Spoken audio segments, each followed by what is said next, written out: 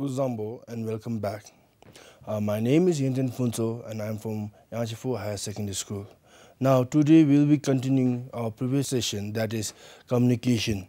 Now in our previous session we have seen the framework, that is the principles of communication, how communication is made effective, or by using those principles we can make communication better. Today we will see some of the obstacles, or you can say some of the barriers of communication, or what gives arises to disturbance in communication, or what makes our communication ineffective. So this we call it as barriers to communication. Now from this lesson today we want you all to understand the concept of communication barrier, what communication barrier is. Then second thing would be which obstructs the effectiveness of the communication. So you should be able to explain the barriers which will be obstructing the effectiveness of communication. And at last we want you to describe the ways to overcome the barriers. Now barriers to communication. Now what is a barriers to communication? Any kind of obstacles, hurdles, blockage, stoppage, bottleneck, etc. in the process of communication are called barriers to communication. Communication sometimes fails due to various reasons. Barriers to communication here means in the process of communication, it brings some obstacles or hurdles which do not permit you to clearly transfer or communicate to the receiver. So there are various barriers to communication. Now if we go on, the first one would be semantic or language barrier. Semantic or language barrier here, it means is the use of inappropriate language which may obstruct the effectiveness of communication. Like we all know that there are some words which have double meaning, which have the same pronunciation but which can have a two meaning. But what happens is, yes, the communicator communicate properly, but since the use of language was inappropriate, the receiver who is receiving the message has not understood properly. So you can say the same word and the symbol may carry different meaning to different people. So first is the semantic or language barrier, which means that the usage of inappropriate language or inappropriate pronouncement of words. Now the second one would be your physical barriers. The physical barrier here is the distance between the sender and the receiver. The one who sends the message and the one who receives the message, more the distance or further the distance, it brings more obstruction to the communication, or you can say there are high chances of obstruction in the message. The physical barriers are the distance between the sender and the receiver of the message, noise, no proper or malfunction of the message device, etc., which may obstruct the effectiveness of communication. For example, you are sending a message through a telephone, but now let's say sometimes the networks are not clear, or let's say there are too much of noise in your background. So what happens is the message to be transmitted is not transmitted clearly because of the background noises. It creates obstacle. So these are the physical barriers. So we have to use appropriate medium in terms of physical barrier. So like if you are close enough, you can go for verbal communication or oral communication. If it is far, you can have a video conferencing. The main point out here is because of the distance between the sender and the receiver, sometimes there might arise a barrier. Now next one is the personal or psychological barrier. Personal or psychological barrier is your emotions, controlling of your emotions. So the barrier often arises due to lack of mutual trust and confidence in people. Judgment, emotions and social values are responsible for causing psychological distance among the people. Now in this case what happens is, here the sender has no trust over the receiver has no trust over the sender. That means it's not the trust, it's about the emotion that is overpowering your communication. So because of this reason, when we communicate, there shouldn't be any lack of mutual trust between the sender or the receiver, or your emotion shouldn't win over your communication so that it doesn't bring any obstructions to the communication. And if your emotion wins over your control or your communication, then it will lead to personal or psychological barrier. The next one would be status barrier. Now this often happens in our Buddhist attitude.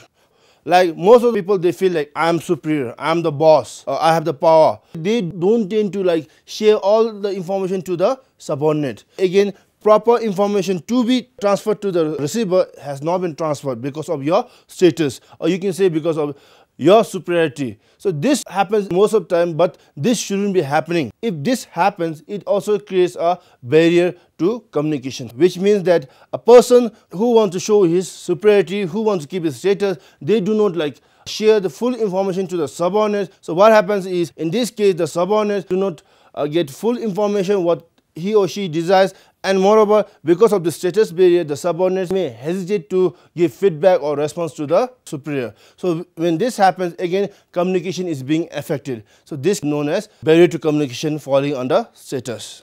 Next one is wrong choice of medium barrier. Now, in our previous session, we have seen the selection of appropriate medium. So in this case, we have seen, depending on the message to be communicated, we have to choose the appropriate medium. Most of the time, what happens is people tend to choose a wrong medium. People tend to choose inappropriate medium. So what happens is, because of this reason, the message to be communicated has not been communicated properly. This also creates barriers to communication because of the inappropriate choice of medium. We can say communication must be transmitted through an appropriate medium. An unsuitable medium is one of the biggest barriers to communication. A properly chosen medium can add to the effectiveness of communication. So every time you will see that an official message has been communicated through official written letters. So this is because they have to choose appropriate medium, because if we do not choose an appropriate medium, it will lead to barriers to communication. Next one is inattentive barrier.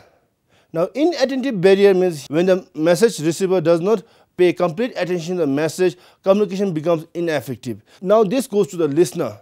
The listener who is listening to the message should be giving full attention, because if one doesn't give full attention while listening, he or she misses some points. When he or she misses some point, what happens? The message to be transmitted is not being transmitted properly. So this again creates a barrier to communication. So one should always be attentive enough while listening to the message. Next one is premature evaluation barrier. Now this happens in most of the youth. What happens is, as soon as they get the hint of certain words, they tend to make conclusion of their own. For example, yesterday, do you know? Yeah, yesterday, yes, and they try to come up with their own explanation. This we can term it as a premature evaluation. It is a tendency that people start reacting to the communication before it is complete and frame their own judgment and replies. The tendency is known as premature evaluation, which is harmful to the effectiveness of communication. So like I said, the sender has not completed its message. So it will affect the effectiveness of communication. Sometimes what happens is the message has not been understood properly. Next one is other barriers. So above 8 points mentioned are the key barriers. Now there would be many barriers like policy, like your information, like overloading or lengthy messages. This will create barriers. So this all we term under other barriers. So these barriers lead to ineffectiveness of the communication, or this will obstruct the effectiveness of communication. Till now we have seen the barriers. Now how to overcome this barrier, or you can say how to avoid these barriers to communication. First one is using simple language. Now in our barriers to communication, in the earlier slide we have seen semantic barrier, isn't it? Inappropriate use of language. So to overcome this barrier, what we can do is we can use simple language. If you use simple language, the receiver can understand properly. Moreover, receiver can understand properly as well as execute properly. But if the words are used in a bombastic way or inappropriate language are being used, then again this will create barriers to communication. But to avoid that, we have to use a simple language. Now the next one would be feedback. Now this I have been repeating again and again. Having a positive feedback over the communication will give you a quick response whether the communication has been done properly or not. So every time you need to have a feedback. If the feedback response is in positive way, that means the communication was effective. And if the feedback is in negative way, that means the communication was ineffective and you can repeat the communication, isn't it? So because of this, feedback is must for effective communication. Next one is control over emotion. What does this point say is, when you communicate, your emotion shouldn't win over your communication status. So there may be like negative feeling, negative emotions between the receiver and the sender, but this shouldn't affect the communication. So this means you should always have control over your emotion when you communicate. If you are not able to control over your emotion, what happens? Sometimes your temper, your negative energy might overcome your communication, and this might lead to ineffective communication. So you should always have control over your emotion. The next one is mutual trust and faith. Now here mutual trust and faith means the receiver should always have a trust over the sender should always have a trust over the receiver, and because of this the response shouldn't also be avoided. That means because of the mutual trust, confidence is being built and the response can also be gained. So there should always be a mutual trust and faith between the sender and the receiver. Next one is selection of correct channel or selection of appropriate medium. The correct channel of communication has to be chosen in order to make communication effective. So this point is being time and again repeated, which means that it is must to select a proper channel for communication depending on the message to be communicated. Clarity and completeness of message. Your message should be clear of your thoughts. Clarity of thoughts is essential for good communication. Your message should be clearly explaining what you are thinking or what is your thoughts. So the communication should be clearly able to explain that. The language used must be simple, precise, in a way that receiver can easily understand. Second thing is usually incomplete message irritates the receiver and makes them frustrated or lead to misunderstanding, which will delay in action. So please remember that the message to be communicated should be always be clear, precise, and it should be complete. Next one would be importance of listening carefully. Here the receiver must listen carefully to what the sender wants to communicate. It is saying a receiver of the message must listen carefully so as to avoid any misunderstanding and confusion. On the other hand, now that is the listener's point of view. The listener should be carefully understanding or listening properly to what the sender is sending or what the message that is being sent by the sender. And moreover, that is the part of the receiver. But the thing about the sender, on the other hand, they should also prepare to listen to the receiver. That means the feedback that they get from the sender. The senders, they get feedback from the listener, isn't it? The listener or the receiver. The feedback should also be properly listened by the sender. So here in both cases, the receiver should also listen properly to what the message is being communicated by the sender, as well as the sender should also be listening carefully to the feedback or the response. So here both should listen carefully. So I hope today's session was clear. If you have any doubts, you can revisit the lesson by going through these activities.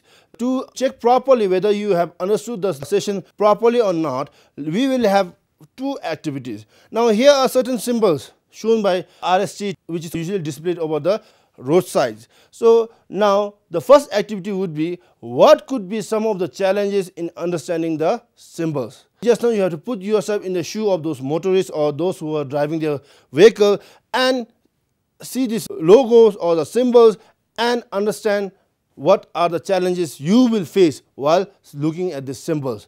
Then after assuming the challenges, suggest ways to overcome those challenges so as to ensure that the message is understood in the same manner. So once again I repeat, first you have to look at the symbols that is usually being displayed next to the roads, and you should put yourself in the shoes of those drivers and understand what are the challenges one could get to understand the symbol. Second one is, after understanding the challenges, you have to suggest the ways to overcome these challenges.